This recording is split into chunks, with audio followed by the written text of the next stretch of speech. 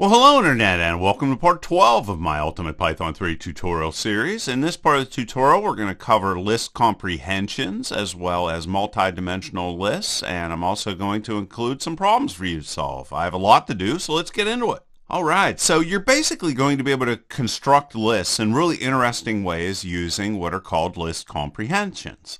And the way they work is they allow you to perform an operation on each item in the list. So what I want to do here is import our math module, and what I want to do is create a list of even values. So we can go even list is equal to, and inside of your brackets to create the list, you could then do something like I times 2 for I in range of 10.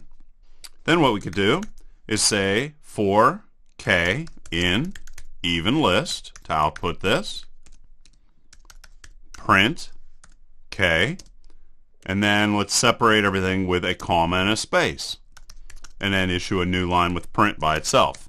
And you can see that it was able to generate an even list. Whoops, forgot to put the end in there. And there we go. Now we got what we were looking for. Alright, so cool stuff. And now what I'd like to do is generate a list of lists that are going to contain values to the power of 2, 3, and 4. So let's generate number list equal to 1, 2, 3, 4, and 5. Then what I'll be able to do is I'm going to say list of values is equal to, and then I'm actually going to put functions inside of here.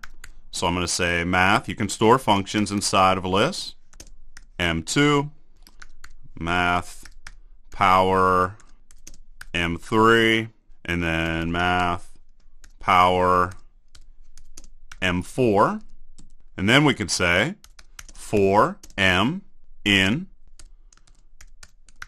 number list. Wait till you see this. This is cool. Now what we'll be able to do is say for k in list of values, print k, and then throw an empty print here at the end. And we can run that, and you can see that it was able to come in there and perform all of those different operations on all of those individual parts of our list. So really cool stuff, really powerful stuff. And it's also equally very easy to come in and create multi-dimensional lists. Let's get rid of this. And that just, when I say multi-dimensional, I mean that there's going to be rows as well as columns. So I'm going to go D list is equal to, and I'll say 0 times 10 for I in range 10, and I'll be able to change values in my multi-dimensional list as well. So let's go like that and make that equal to 10.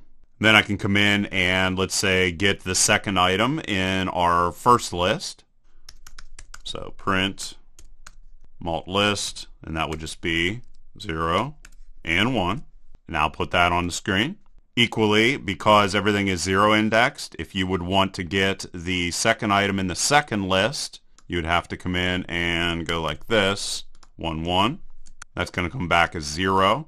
And like I said before, multi-dimensional lists are basically going to be like tables of data that's going to span across multiple rows as well as columns.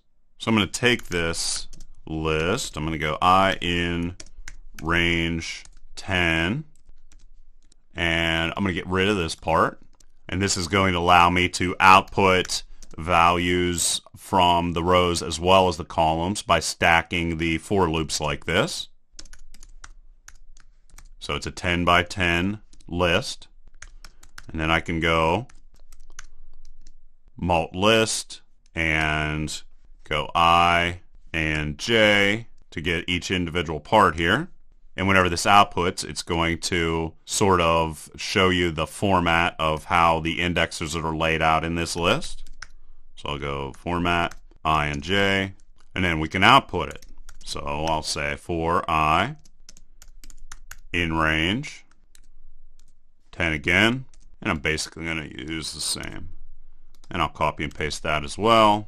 And now we can print this, and then you'll see what the layout looks like whenever we to find this. I and j, and let's throw like a space with some lines here so you can more evenly understand exactly how the list is laid out. Something like that. And then put a print for each of that output. And here you can see exactly how the list would be set up. So whenever we would want to get a value in the upper left-hand corner, we would go 0 index 0, and then the whole way down until we get to 9, 9, which would be over here. So you can see whenever the first value is going to be, you're going to work downwards, and you're going to get each row value, and then the second value is going to define what columns you're going to be working with. All right? Just wanted to lay that out there so you can see a concept of how a multi-dimensional list is laid out. And now with that knowledge, I'd like you to try to solve a problem. Okay, so for this first problem, what I want you to do is use 2 for loops to fill the cells in a multi-dimensional list with a multiplication table using the values 1 through 9. So basically, this is going to be your goal. Right like that. 1 times 1, 1 times 2, 1 times 3, 2 times 1, 2 times 2, 2 times 3, and so forth and so on. A basic multiplication table. Alright, so use what we just covered. Refer to any of the notes that I've provided for you and give it a go. Otherwise, I'm going to provide you with the solution right now. Alright, so we see here that we are going to be working with the values 1 through 9. So I'm going to create my multi-dimensional list first. So I'm going to go multiplication table is equal to and 0. And all I'm doing right here is creating an empty list for I in range 10. And then again, we're going to increment for each of the rows that we're going to be working with. So go range 1, 10. And then again, we're going to do the same thing for j because we're working with rows and columns. So just change this to j. Then after that, we can just assign those values. So we can say mult table I and j is going to be equal to I times j. And that's going to put the proper values inside of the multiplication table. And now I can come in and output that information in much the same way by going like this. And instead of calculating them, I can print them. So we can say mult table I j, and then end it, and we can go comma and space like that. And then each time we finish a row, we can issue a new line. Boom.